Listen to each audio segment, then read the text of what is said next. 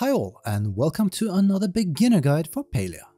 In this video we look at all the basic resources you need when starting out in the game and where to find them. When your adventure in Palia begins, resources are key for making your first crafting stations, furniture, tools and so forth. So let's look at the ones you're likely going to need the most and early on. While you shouldn't have any trouble finding stone or wood, there are a few other things that are good to know. The resources around your housing plot are plentiful, but they don't regrow. Also, at the start you will only be able to gather the smaller rocks and trees as well as bushes. The larger rocks and trees require upgraded tools. Stones will later be used to craft stone brick in the forge, and wood is needed for planks in the sawmill. You can acquire and craft both crafting stations by following the main quest lines. We'll cover crafting stations and craftable resources in more in-depth guides. And lastly, when harvesting stone, you will usually also get a smaller number of flint.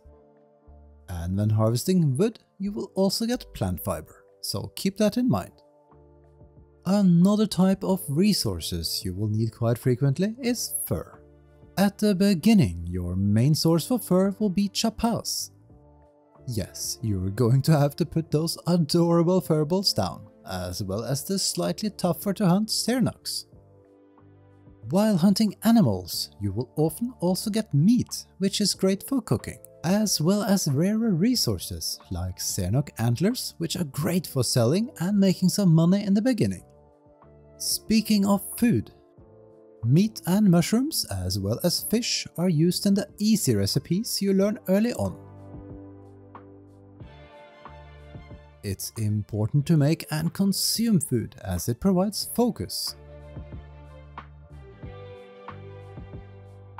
Focus increases your experience from all types of activities. Mountain morels are mushrooms that can be found around your plot in limited numbers, as well as quite randomly throughout the world, and as the name implies, most likely closer to mountains.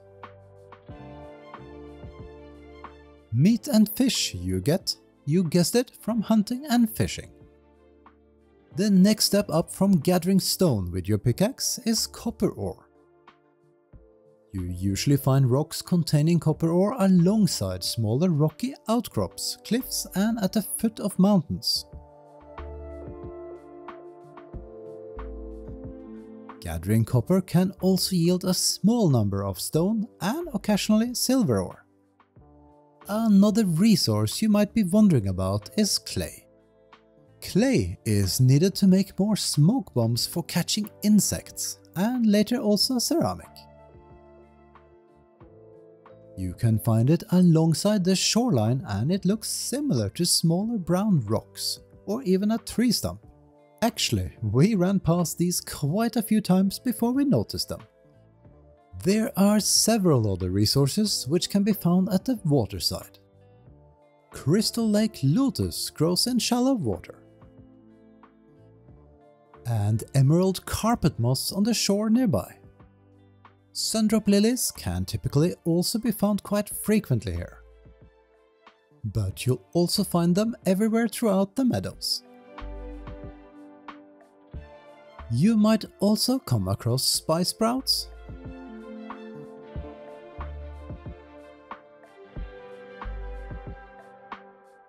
and on rare occasions, wild garlic. Some plants are used in a few early furniture recipes, while Sundrop lilies are required for smoke bombs. However, if you gather plenty of them, you might occasionally chuck some into your sales bin to make some coin. The last two resources that will be of greater importance for you while still in the starter zone are leather and fabric. You can purchase the appropriate crafting stations after progressing further with your furniture skill. And you'll need cernuck hide for the leather, as well as cotton for the fabric. Seeds can be purchased to get you started with production.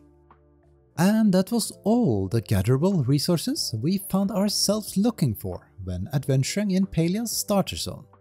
We hope our quick overview will help you with your first steps in the game.